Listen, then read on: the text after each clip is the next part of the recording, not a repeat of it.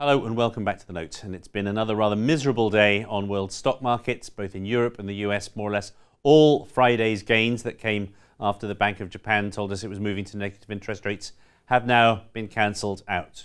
Japan has lost some of its gains since then. If you also take a look at the oil price, it's fallen once more, but perhaps most concerning is what's going on in the bond market. If you take a look at the 10-year Treasury yield, you can see that it's dropped very sharply today. It's below 1.9%. Okay, it has been lower than that at various times over the last few years, but it's really quite remarkable that we are seeing a 10-year yield that low, given that the Fed has now actually started raising rates and told us that it's going to keep doing so. The people plainly are buying the 10-year Treasury and forcing its yield down because there are negative yields elsewhere, but it's still a startling development.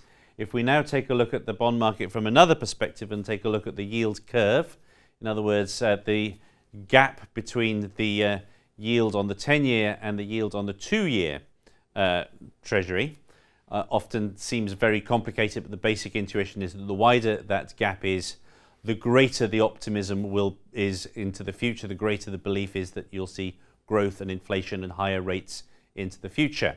Therefore, when you see a narrowing, as we've seen now, we've got the flattest yield curve since the crisis year of 2008, that's a very negative sign. It suggests that people are getting much more concerned about the risk of a recession here in the US, even if at least for the time being the yields on the 2 and the 10-year Treasury haven't inverted in what is a very classic recession indicator. Now, this is a big development. Only a month ago it was taken almost as axiomatic that whatever else happened in the rest of the world, the US would keep growing. We've now seen a lot of research reports in the last few days from various brokerages looking at what recession risk might look like here in the US. They all come down on the notion, I think correctly, that the US isn't in recession yet, but the risks of it are rising. You can see that in the very concerning ISM manufacturing data, which is still very mediocre. You can also see that in the Fed's senior loan officer survey, which came out this week, and which showed that standards of loans to companies are tightening. If this proves merely to be a growth scare, if, as still seems likely, we can avert a recession, then presumably there should be value from the kind of levels we are at now.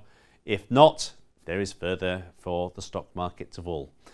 Ever greater interest, therefore, on the non-farm payroll data that we'll be getting at the end of this week.